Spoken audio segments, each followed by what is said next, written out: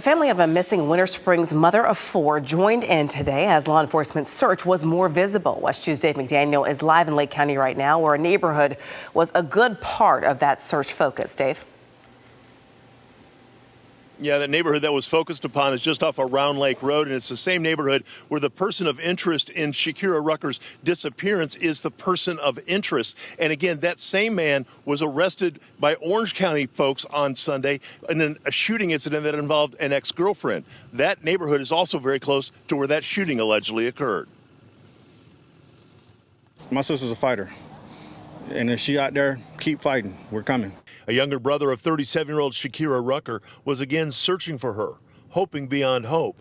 Still aggravated that her estranged husband, the person of interest, 51-year-old Corey Hill, isn't talking. And it's very disappointing because you know my sister's whereabouts, but you're not talking. You're not telling us anything.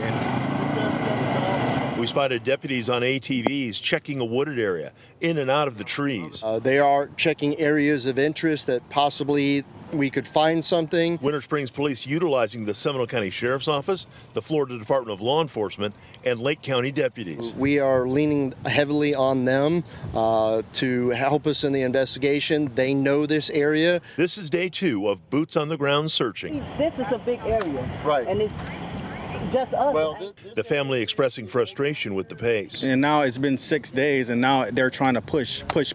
You should have been pushing since day one. Investigators saying effectiveness of physical searching follows the gathering of information to identify the best spots to look. we're looking for anything that will help in the case to give us an idea what's going on. Shakira Rucker was last seen Saturday night with her estranged husband at a Davenport area restaurant in Polk County. The family has been vocal, trying to get all eyes in the area looking for her. The stress is taking its toll. You try to eat something, but you can't eat. You try to sleep, but you can't sleep, knowing that she's out there somewhere cold, hungry, and fighting. Reminding one and all, Rucker's a mother of 4. They want mom to come home. That's all they know. She's been there since day one.